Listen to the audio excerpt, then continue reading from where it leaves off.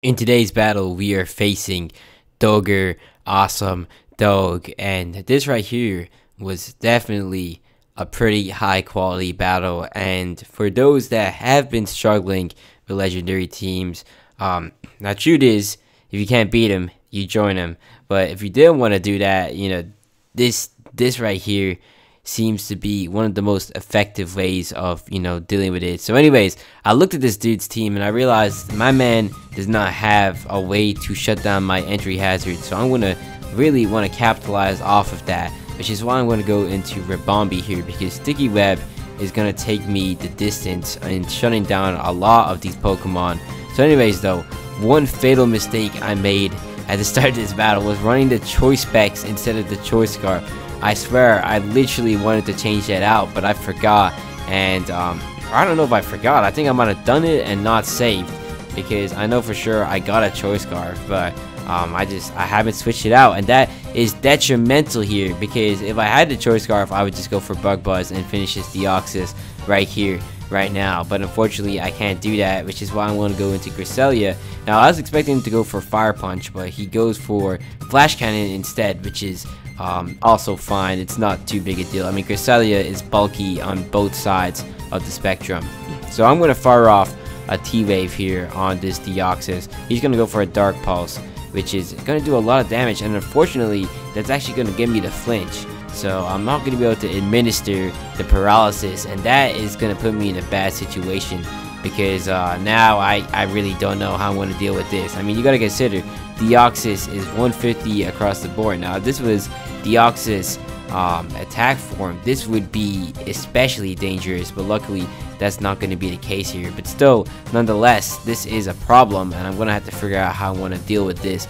So I'm thinking about Gastrodon, because I mean Gastrodon could come in here on a Dark Pulse, since I have given it some especially defensive investment, and I got Gastrodon in here because I wanted the most effective Kyogre counter, because I mean Cradily, as good as it is, still actually takes super effective damage from Ice Beam. So Gastrodon is going to have Storm Drain, and is going to be taking neutral damage from Ice Beam. So I mean, it's not the ultimate check, because it's not like he can do anything back to Kyogre, but it's going to be a sufficient enough answer. So anyways, now I'm looking at Conkeldurr, and I'm thinking this could actually be a good chance to get my Flame Orb activation, and he's probably going to go for round 2 of Dark Pulse. I don't see the reason for him to go for anything else, so I should be able to actually pivot around here. And my plan also partly is I'm going to switch into either Excadrill or Cresselia on the incoming Psycho Boost. I mean, you really got to be smart with it, because I know for sure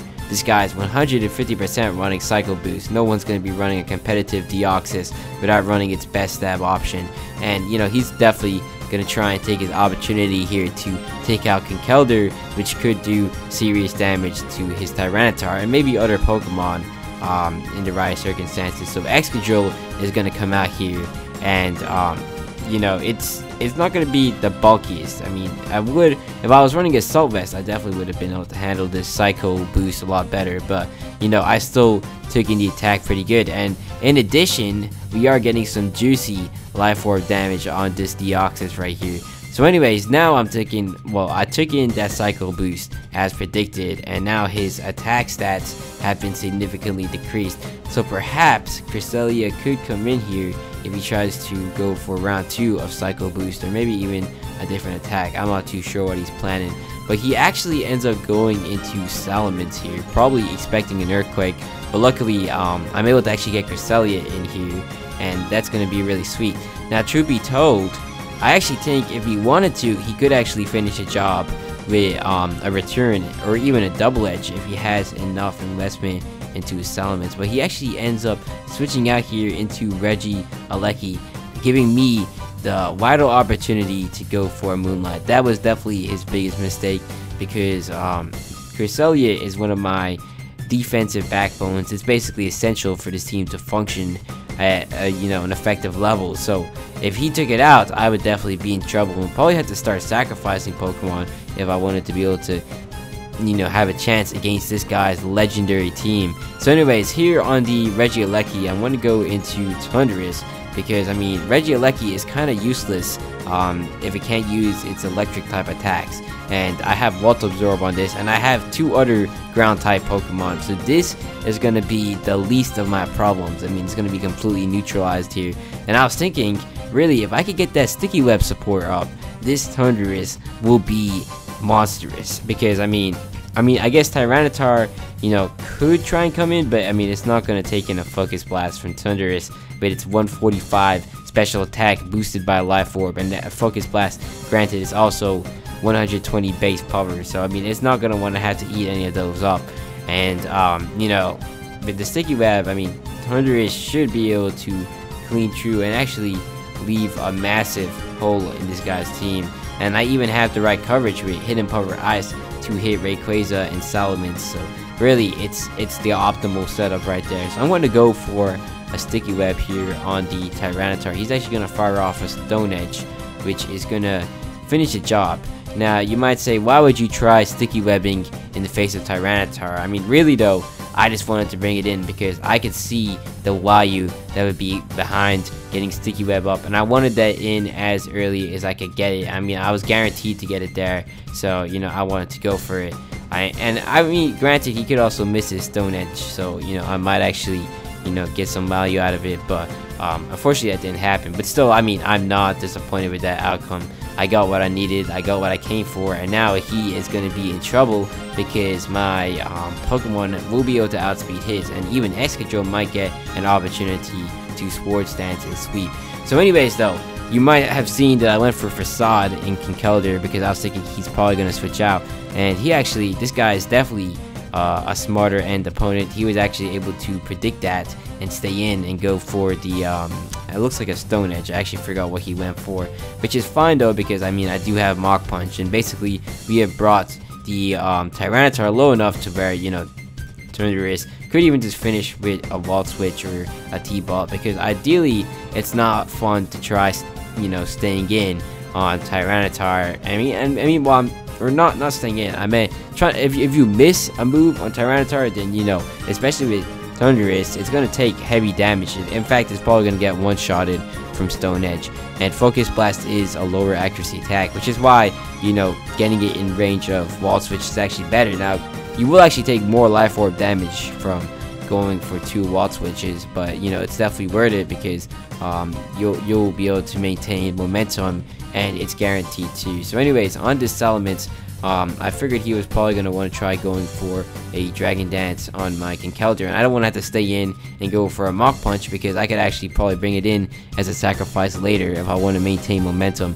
So here I'm going to go for the T-Wave. Luckily, we do successfully administer it, and this Salamence is going to be neutralized to great extent. So now I've got to figure out what I want to do. The ideal move would actually be to go into Cresselia and actually go for a Moonlight, but actually I'm thinking, well, if I can, I actually want to get Thundurus in here so I can finish the job with a Hidden Power Ice, because I was certain that would be able to one-shot. Now this guy actually goes for a Dragon Dance, which is really, really dangerous because with a not Dragon Dances, he's actually going to be able to get his speed back. Like, the paralysis was meant to be speed control, but that can actually be shut down if he gets enough Dragon Dances. And with his attack stat too high, this Salamence could be a monster. So luckily we are able to outspeed it even after the +2 speed boost, and that's probably because this game's functioning on the Gen 6 paralysis mechanics rather than the Gen 7, because I'm pretty sure like in Gen 6 you get 25% of your original speed if you get paralyzed, whereas in Gen 7 you get to keep 50%, which is a lot more better. So, you know, that's that. We are able to take out that problem. So now he actually brings in Kyogre, and you might think, why don't you go for a T-Balt here, or maybe even a Volt Switch. So here's the thing with T-Balt. If I go for T-Balt, it's most likely not going to KO, because I mean, Kyogre has like 140 base special defense. It's somewhere around the area, 90 HP, so it's actually a really good special tank as much as it is a really good special attacker. Now if I had Thunder, I'd actually be able to capitalize off that, and I might have considered it, but that was definitely not worth it. And why I didn't go for Volt Switch is because I really want to maintain as much HP on Thunderous as I can, because I know for sure that Thunderous will actually be able to tear through the rest of this guy's team. It's gonna outspeed and destroy everything else, like Regieleki, Deoxys, even Rayquaza to some extent with Hidden Power Ice. But if I go too low in HP from all that Life Orb recoil, Rayquaza actually does have a chance of instantly knocking me out with Outrage if he has that, or you know, even Extreme Speed. I mean, in simple terms, I wanted to play it as safely as I can by maintaining my Thunderous, because I know it's going to be a really high value Pokemon in this battle thanks to the Sticky Web. So you know, that's that. So anyways, this guy has never seen a Gastrodon before, so you can see that all his moves are being foiled even after the Calm Mind, and that's really good to see, because I mean, Kyogre is insanely good. So you know, you want to see counters every now and then. I mean, truth be told, this is not the ultimate counter. Like, all he has to do is run Hidden Power Grass with Calm Mind. Now, no one is actually going to do that, because if you're doing that, you're going to miss out on some other valuable coverage that you might need, because if you lose T-Ball or Thunder, then grass types are going to be, or not grass types, other water types should be able to shut you down. And if you lose Ice Beam, then you know that's going to have its implications too. Like, grass type Pokemon should be able to shut you down. So I mean, I guess Hidden Power Grass would actually work well as a replacement for Thunder, but I mean, not many people are going to be running it, because it also just doesn't have as much coverage. So it's very niche for Pokemon like Gastrodon and Swampert, and not always do you see Pokemon like Gastrodon and Swampert, you know, brought in. So anyways, on that last turn that I did unfortunately miss, I went for the recover because I knew he was going to attack, and I wanted to maximize my HP because he was going to die to toxic damage the next turn anyways. So right here he goes into the Cresselia, probably the most scary Pokemon that this guy has on his team right now, because with Dragon Dance it probably will have the output to clean, and I don't think that's even avoidable. Like, maybe if I saved for Bombi and it was Choice Scarf, it would have been an answer, but that's not the case. And you know, I basically will be screwed, especially since Cresselia isn't at full HP like I would have liked it to be. So anyways, here on the Rayquaza, I'm going to bring in Cresselia, because I mean, I want to try and force it to attack. I don't want to be setup fodder for Dragon Dance and whatever other antics this guy has on his sleeve. And anyways, he actually goes for Fly. I'm not sure why he's using this while he has Dragon Ascent. Definitely not the smartest competitive decision, because I mean, this guy does have pretty unique coverage for his Pokemon, which actually have turned out to be really useful here. But this option is probably not the best one in my opinion. So anyways, here after the paralysis has been administered, I'm going to take this opportunity to heal up, because I want Cresselia to be in peak condition in case it's needed for, you know, future matchups. So you know, that's that. And now I can actually start firing off Moonblast, which shouldn't do massive damage, because I mean, Cresselia isn't meant to be an offensive machine. It's meant to be a wall.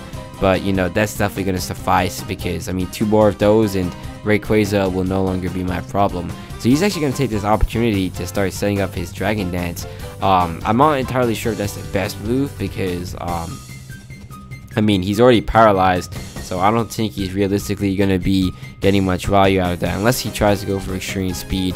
But you know, I'm not too worried about that doing too much damage. So he's going to go for another round of Dragon Dance here. I'm thinking this might be enough to outspeed. I mean, I wasn't too sure. Once again, this is Gen 6 or Gen 7 mechanics, but I'm pretty sure these are the Gen 6 paralyzed mechanics where it's 25%. So that's probably why I'm able to outspeed the Rayquaza right here and finish the job with a Psyshock. So now he's going to bring out his Deoxys. And I mean, truth be told, I'm actually not too worried about this Deoxys, because Cresselia is going to be able to, I mean, Cresselia has done its job. I mean, all he has left now is the Regieleki and Deoxys. So I mean, I could really do whatever I want to, because Thunderous should win this game. But anyways, I'm going to stay in and just, you know, get some damage here. I'm going to go for the Moonblast. I could have gone for Psyshock, but I mean, I think both of them would have had equal effect here. I could even paralyze him, but I didn't think that was necessary. Like, I'm just trying to get this job finished now, because I mean, basically he's kind of helpless against the rest of my team. So anyways though, I mean, I do get the special attack drop, And I'm thinking, because this guy is life warp, I could actually try pivoting in Excadrill if I want to try and maintain a clean sheet here. So that's exactly what I'm going to do. Excadrill is going to come in here on the Dark Pulse, and he's actually going to feint to his own life orb damage, which is going to be really sweet. So we do activate Mold Breaker, which isn't going to really do anything here. I mean, I guess it's not going to be useful in this situation. But I mean, I do actually like the ability, because I mean, being able to, you know, shut down Rotom is really, really nice. So anyways, here he brings in his final Pokemon, the Regieleki. And once again, I am mildly concerned by this. It's not even that bad. I mean, really, I could have just stayed in and gone for Earthquake, but I'm trying to keep a clean sheet here, which is why Thundurus is going to come out here. And I'm actually kind of also scouting in some ways. So he's actually going to fire off a Hyper Beam. I did not expect that at all, but that does massive damage here to Thundurus, although he's going to have to recharge here. So I'm tempted to go for a Focus Blast, because I'm pretty sure that will one-shot, but I'm going to go for a Wall Switch, and we do actually outspeed. It's not really a full surprise though at the same time, because I mean, this is base 101 speed, so it's still really fast. But I was still actually expecting Regieleki to outspeed, because I know it has something insane, like it's base 200 something, or I think it's just 200, so you know, it's not something you really want to mess with. So Cresselia is going to come in here on the Regieleki, and I know for sure he's probably not going to go for electric move if Thundurus here, so I'm just going to finish the job after he goes for a Hyper Beam. So that right there is GG. That was a great game.